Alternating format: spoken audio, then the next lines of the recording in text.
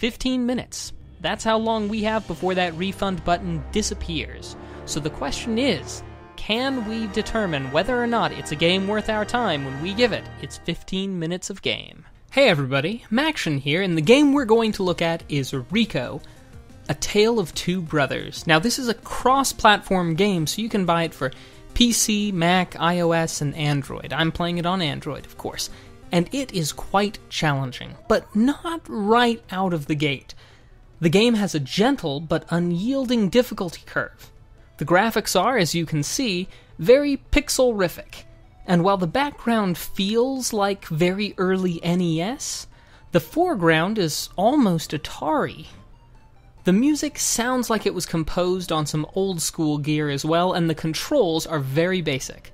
Left, right, jump, and eventually attack. Checkpoints, enemies, platforming, and shinies, it's all there. And I love it.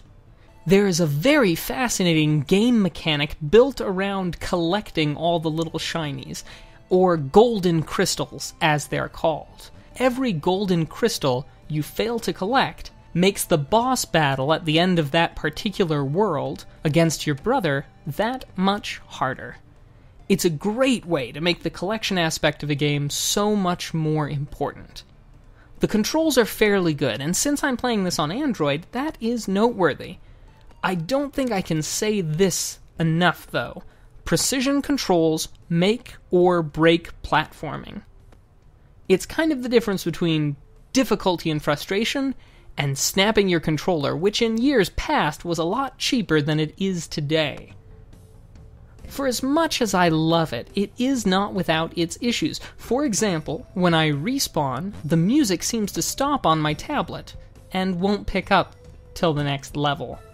Additionally, at present there's no option to resize the buttons, and I sometimes find myself not being able to hit my mark and suffering because of it. On a hunch, I fired up my controller and started playing, and much to my surprise, it worked. I didn't try this with more than just the Mad Catz controller, so I don't know about what it will or won't work with, but I was very pleased with this since the store page does not list controller support among the features. In closing, this game was very fun to play, and I highly recommend it.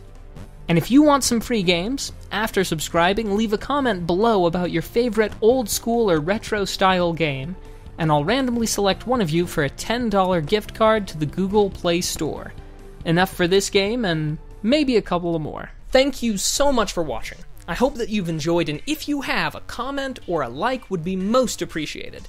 You see, it's your feedback that lets me know how to best allocate my time to the things that you want to see. If you click on any of the videos around here, you'll be taken to a playlist with more of that particular brand of madness. And be sure to subscribe so that you can always be the first to know when I have some new content out. Thank you so much for watching, and I'll see you around.